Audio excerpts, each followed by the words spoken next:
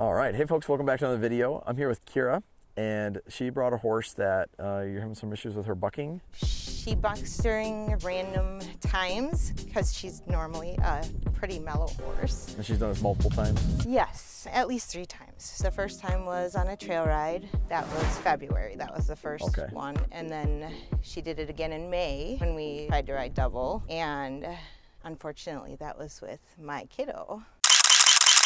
We initially thought, you know, just don't ride double, but then now she's been doing it when you go to mount, but she's so mellow, I'm finding it hard to read her. Kind of, yeah, it feels kind of like a surprise when it happens. Yes. Okay. Well, I think what I'll do is I'll take her and kind of test out a few things on the ground and her sensitivity level to certain things, and we'll just kind of go from there. We'll get started with her here. I'm just going to put her through some of her paces on the ground and go through my pre-ride checklist. You know, as you know from watching the videos and stuff, I'm not just going to see if I can be a better bronc rider. You know, it's about training her, because usually when they're bucking, there's something that either physically could be making them uncomfortable, but usually it's some sort of behavior thing where they're not understanding what's going on, or they're getting afraid, you know, something like that. Yes. And so we're just going to see what we can kind of find out, and we're going to test a few confidence things. We're going to test a few kind of yielding things, because horses can kind of buck to protest something, or they can buck because they got scared. She seems pretty sweet right off the bat. She is super sweet. Good first impressions. She's cute. When I'm evaluating, unless I find a real significant problem, I go through things fairly quickly, because I'm not necessarily in this session, you know, here to fix a bunch of things. I'm mostly trying to understand her, and so I have to put her in a few different scenarios, you know, to kind of find out. And when was the last time you guys rode her, or the last time she's been ridden? A couple weeks ago. And that ride was successful? Yes, nothing bad, but we stayed in the arena. Do you feel like you've been being like more careful with her since the incidents? Yes. And then in what ways have you been being more careful? Staying in the arena, waiting till she's pretty calm before getting on. Yeah. Using the mounting block instead of trying to mount from the ground. Do you do more groundwork with her now before you ride? Yes.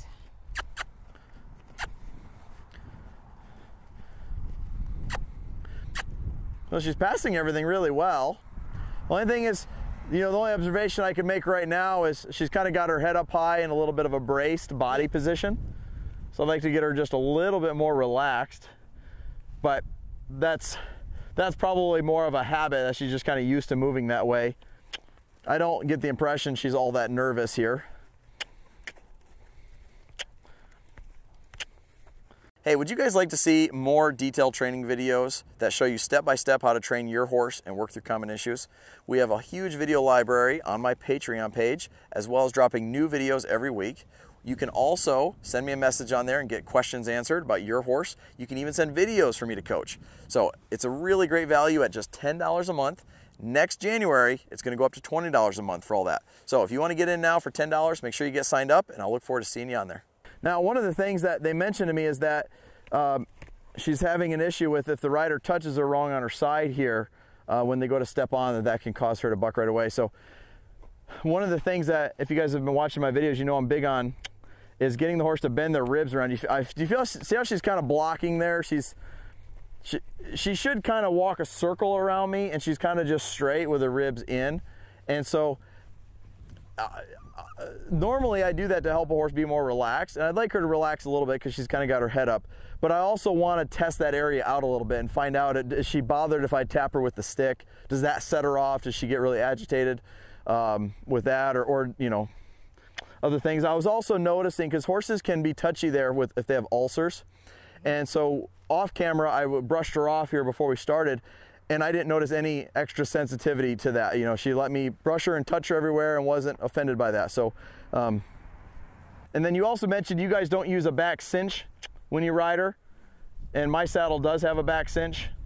So that'll be one thing that she'll have to kind of get used to, but it's kind of a good test to see how quickly they get comfortable with those things. Yes. But for homework, the only thing I'd give you so far is I'd like to see you get her ribs bending around you a little bit more. Be a little bit more picky about that when you're circling her. And then that should lead to the head lowering, the head coming down a little bit. Okay. There. So I kind of just got a little start of it for you.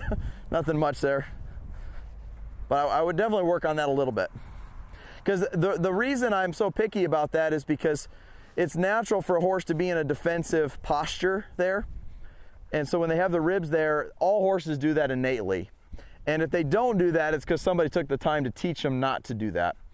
And any horse will go back to doing that if they feel nervous or defensive. And so that's a real quick way to find out how willing she is to turn loose to you basically, you know, to the positions you're putting her in. Now this one is, so those are a bunch of yields. The stick and the flag is a little more of a sensory thing. It's like, you know, does she get real bothered by things moving, you know, and she's a little bit sensitive, but not bad. But if she will react to this flag doing this, it doesn't necessarily surprise me that she would also react to somebody just popping on as a second rider. You know, I was telling you before we got started filming that most horses would object to a second rider because of it being behind the saddle. That area of their back is pretty sensitive. And the rider's legs end up being right by the horse's flank. So that whole area in general is more sensitive than the regular riding position. So it doesn't mean they couldn't do that for a short periods of time, but I would expect most horses to need a little preparation there.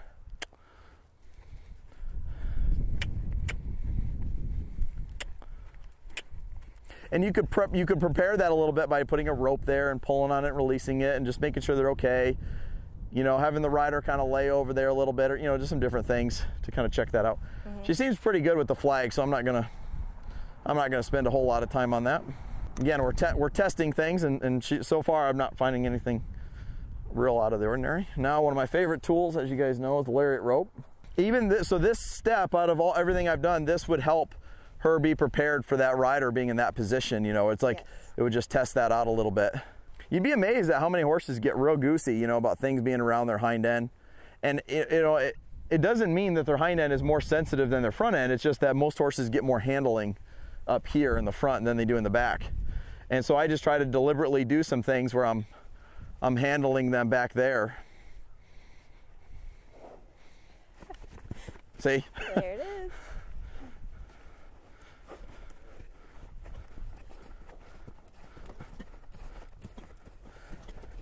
And so for an older horse that is kind of a kid's horse, you know, I would expect them to be okay with this.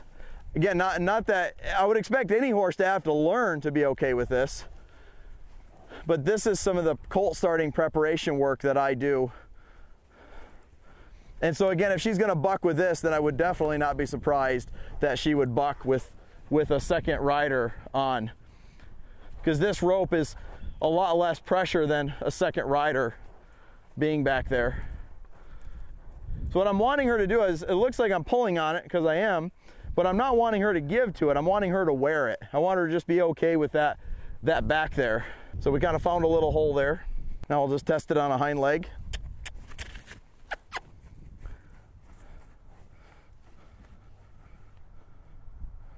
Good. So that was great response. Most horses would be more troubled about what I just did versus that part on her back. So it's interesting that she's sensitive to that. And again, these are just little tests that I do on most any horse before I ride them. But again, most people are bringing me horses that are having some challenges. You know, they haven't been ridden or not very successfully. It's not like I do this with every horse I ride before I bring them out, just new horses. Because you can see, I don't know, we've been at this for 10 minutes or something. You can find out a lot very quickly with just a few of those tests. The yields with the stick and string, the sensory stuff with the flag, and then the lariat rope. And again, I have a YouTube short video that is Tom Dorrance's quote, where he talks about there not being a bad place on a horse to hang a rope. And all that means is it's just good to take the time to get them used to wearing ropes all over the place, because it was just touching her. You know, it wasn't pulling on her, and this is a very soft rope. So since we had a little trouble there, we'll go ahead and put this on the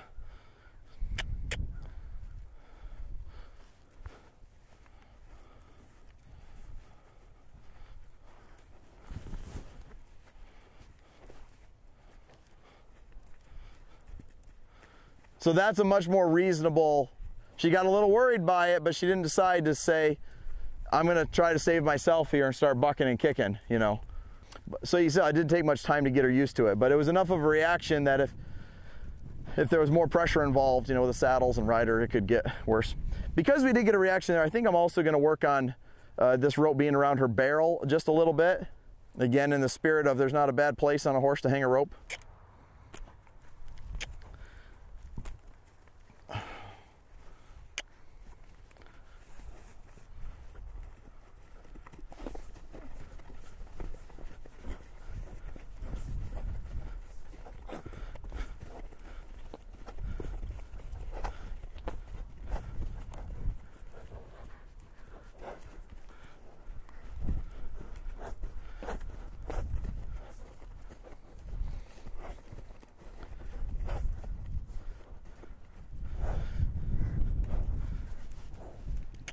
So she is pretty sensitive back there, obviously.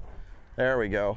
And you know, based on everything you told me, to me, I was pretty sure, you know, this is, so I want her to not come over top of me here if I have this going.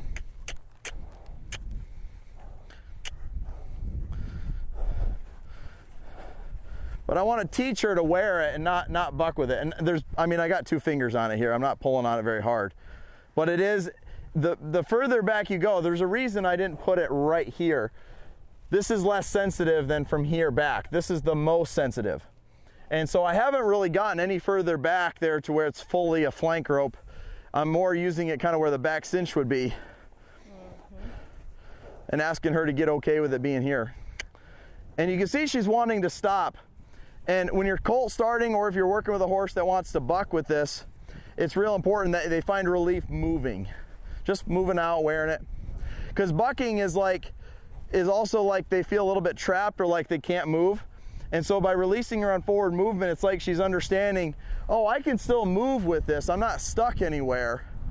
Because them feeling claustrophobic, you know, that's the same place they feel, you know, why, like on that trail ride or having the rider on her back, all those things could have evoked the same feeling of feeling claustrophobic.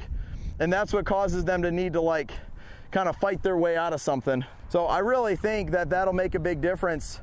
And I get the impression from her, she was a little bit sensitive there, but I feel like it was a little more lack of preparation there. Like she could have learned that, you know, when she was a 2-year-old getting started or a 3-year-old. And because she got over it very quickly, that's why I feel like it was more lack of doing it versus like, oh, she's really worried about this particular area. Okay. It was more of like, oh, we just needed to.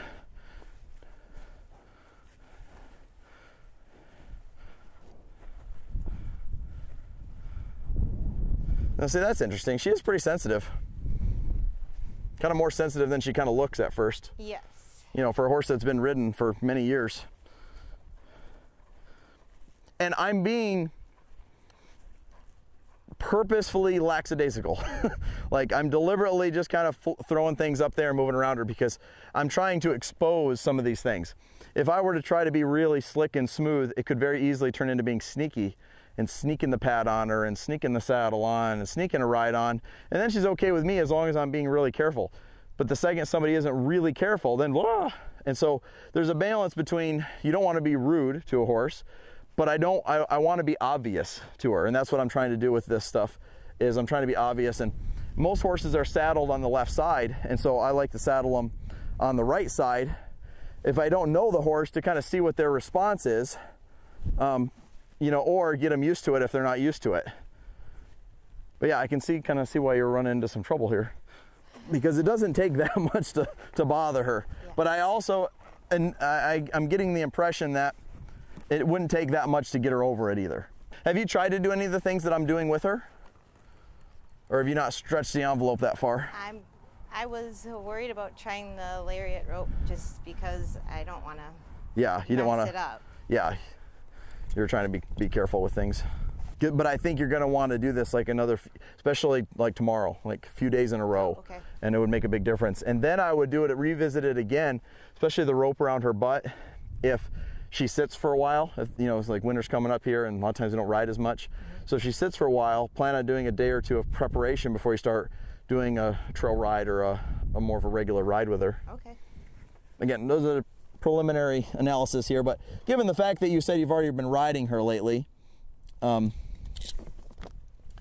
know, so it's like it couldn't have been that bad that it was like every time I get on she blows up. It was more like there was just a few scenarios that were too much for her.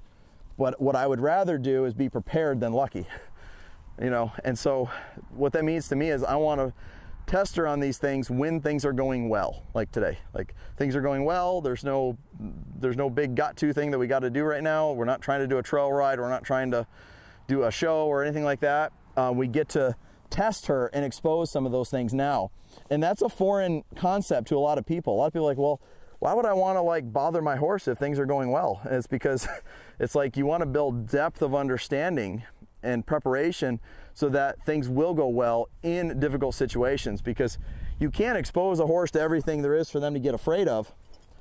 And so what we can do though is, in other words, if you just try the opposite approach and you try to just be really careful around them all the time, eventually something out of your control, like what happened on the trail ride, because you could go, well, we won't ride double. It's like, okay, maybe that'll help. But then it happened on the trail ride too, and nobody's riding double at that point. Right. So then you go, oh, well, there's some pretty low tolerances here if all it takes is something on a trail ride coming up and she thinks she's got to go to pitching. And so we can raise those tolerances and those thresholds by exposing her to some of these things. And normally, when she is exposed to this, 3 days from now, you wouldn't even get any reaction from putting the ropes on them there. Okay. And then you go, oh, now there's higher tolerances. Again, this is theoretical at this point, but usually this is how it works. So again, the back cinch is kind of new to her. It's not on tight. It's, I don't know if you can see, I can pull it away. There's plenty of room there. But she might, because she bucked with the rope was right there. She probably will react to it a little bit. Again, because you mentioned how she gets goosey with something touching her sides, one of the colt starting preparation checks that I do, make sure I get this all organized here, is I'll attach this to my stirrup. And now from a distance, I can just swing the stirrup. You've seen this one already? Yes. Have you done this one with her? I've tried it, yes. Oh, good. Did she freak out at all with it? At first, but yeah, it got better. Okay. Did you do it on both sides? Like you put this over there from here? Good. Perfect, you're on it. So for a colt, this is kind of exposing them to the rider's legs being noisy. And again, hopefully the rider's legs are not that noisy. It's the attitude of we'd rather try to prepare the way a little bit. And she's handling that just fine. There's zero reaction. So now I'm gonna keep it attached to that same side. She's got a little habit of crowding the person here. Yes. And so I'm gonna wanna, another thing I'll ask you to do is kind of set that boundary a little bit more with your stick. Okay. Whether it's a flag or the stick. But her go-to is to kind of smother the human a little bit. And that is for her to find relief. So she gets relief coming into you off the circle, but she needs to kind of get okay with things out there a little bit more. Good. So no problem there. So again, when I don't find any issues, I don't stick around there for a long time. There's not really anything there to work on. Let's go ahead and test this side now.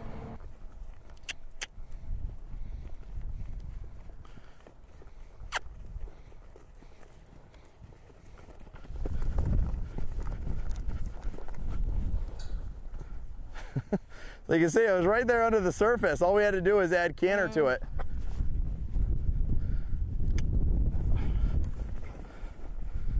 I don't like that she wants to crowd me though, when she gets scared.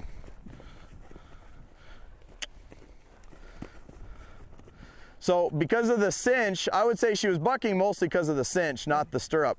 But the stirrup,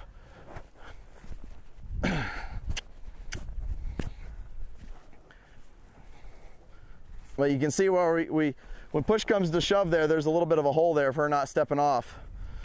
We're gonna stay here a little bit until it gets a little better.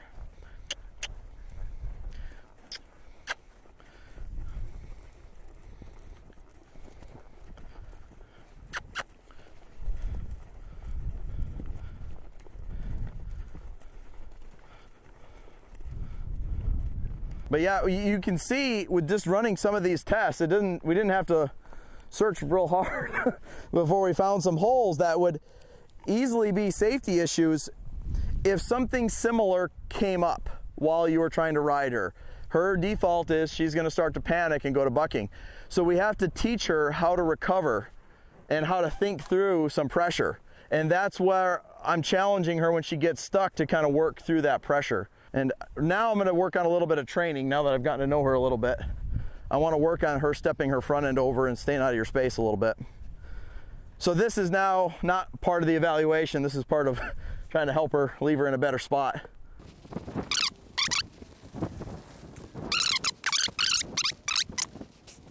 But to me, after I put her through these tests, the story all comes together. It's like, was it what happened on the trail? Or why was it just having a second rider? Or why was it with the stirrup? Those are all kind of isolated incidents, you know? And then when you look at this, you go, oh, she feels claustrophobic. She's still emotional at canter. So anything happening with a little bit of intensity. So when I say things happen at, let's say cantering is a 6 out of 10 intensity for her. Well, guess what?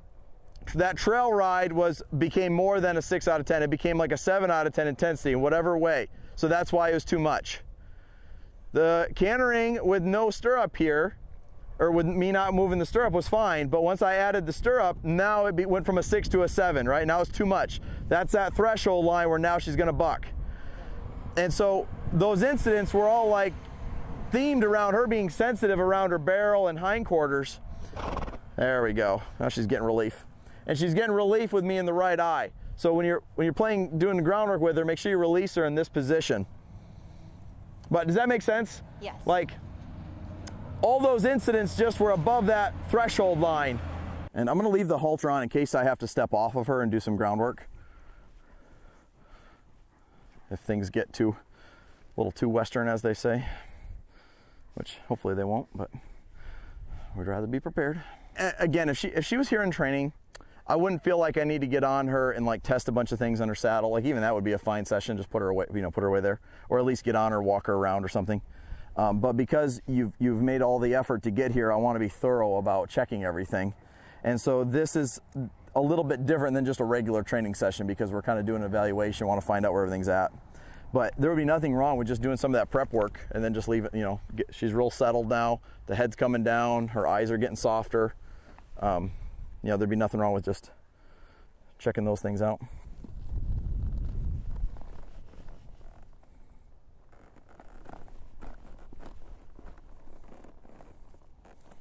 I'm not feeling any stirrup.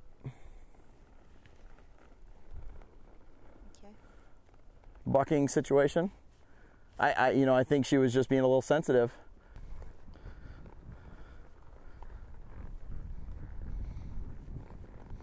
I'm kind of surprised she does still feel pretty tight, even after that big release. And because part of what I'm doing in my head is I'm trying to figure out, do you guys need to get some professional training on her for a little bit before it's real safe? Or is this something you can go home, do some of these steps and work through? Because safety is to me the line of, if somebody's got the time, it's like I'd like to see somebody else learn how to train the horse, but I don't want them to get hurt in the process.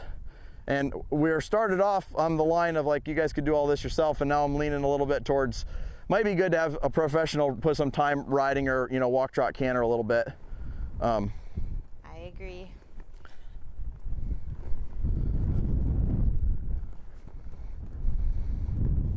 But I kind of feel like I got to stick my legs off her because my legs touch her, she's going to be pretty sensitive. And I'm already convinced at this point in the ride that a professional needs to be the one riding her, just because of it. It feels like if I made a little mistake, she would blow up and go to bucking, and I'd have to be strong enough to bend her and shut her down. And that kind of surprises me with how gentle she seemed at first, but it just doesn't seem like there's very high tolerances here. And you see how high-headed she is? She's pretty braced up. Yes. Like even me, after this ride, I would be in a round pen next time I ride because I feel like I'd be counting on being able to stop her with my reins if she got bothered. And if you're in a round pen, the round pen kind of helps you out there. But it's like, well, if your daughter rode her, you know, 2 weeks ago, like, just ride her out here. But she does feel like she might be ready to blow. And you can see when I go to turn her, she's real straight and stiff. And one of the things that I would be working on with her is like trot her out and then ask her to do this relaxed rein circle and just get her bending. And feels like you guys kind of been starting that. Yes. Oh, I thought she was going to blow out there.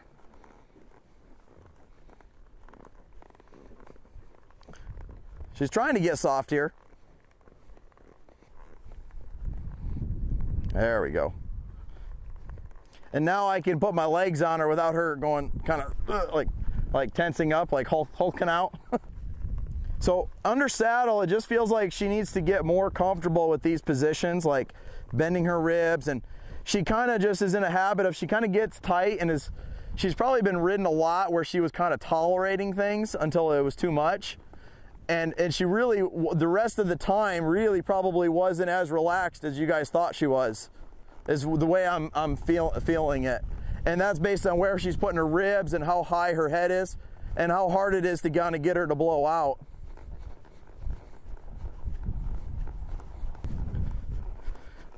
So she just needs like a lot of approach and retreat. Like there, we approach a little bit of speed, then recover.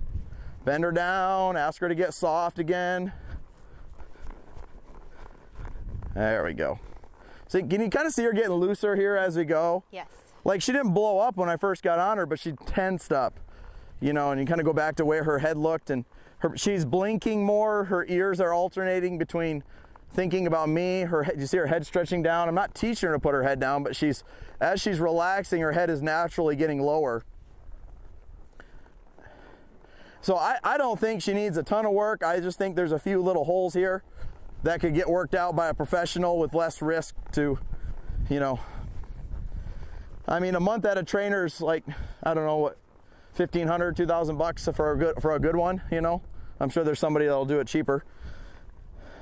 But shoot, with medical bills these days, one trip to the ER to get an x-ray is a few grand at least. And again, you can see by how she turns with like this ridge in her body. And that's what tells me that we need to recover before we proceed. So when she gets relaxed, that's when I ask her for more. When she gets tight, that's when you see me bending her down and recovering.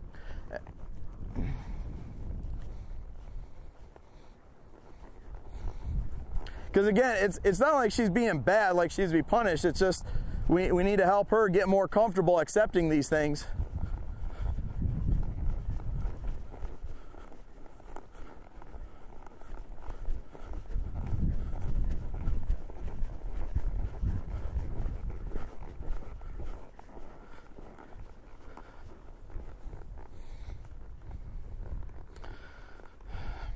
I was hoping she'd blow out again. Let me just, I think we're close. I'm waiting. I feel like she needs to just have one more release. And so what I'm doing is just kind of swinging it, bringing her life up, bringing it back down, and hoping that she'll kind of recover.